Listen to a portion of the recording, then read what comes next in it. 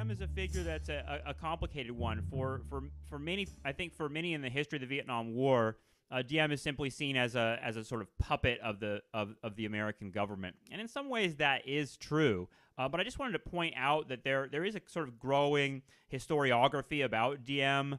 This book, Misalliance, by Edward Miller, No Din Diem, the United States and the Fate of South Vietnam, got a lot of attention a few years back when we were working on the New York Historical Society exhibition. We were trying to figure out, how to portray Diem as something more than just this puppet figure, something more complicated. And it is a complicated story. And so I encourage you, if you're interested in Diem, to check out some of these books. Here's another one, Cauldron of Resistance by Jessica Chapman.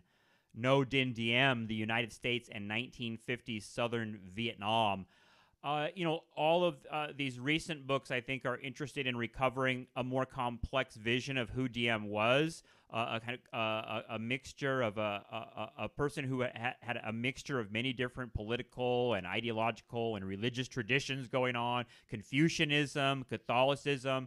But for me, and for the purposes of Nom TV, I think what's most important is that Diem was an anti-communist and that he was only in charge of South Vietnam when he had utility for the United States in their anti-communist project. And when he no longer had that utility, Diem was gone and Diem was dead. And we're going to get to a little of that today. So I want to share a few different excerpts from Marilyn Young as we begin here, and we're going to hear from a few different figures today. Marilyn Young, I want to hear a little bit from Malcolm Brown, and a little bit from Francis Fitzgerald's Fire in the Lake. I think these three pieces that I've selected will give us a picture that I think is a pretty clear outline of this period and what's important about it. And I invite you always to sort of use Nom TV as an entryway into the stuff that interests you, because these are all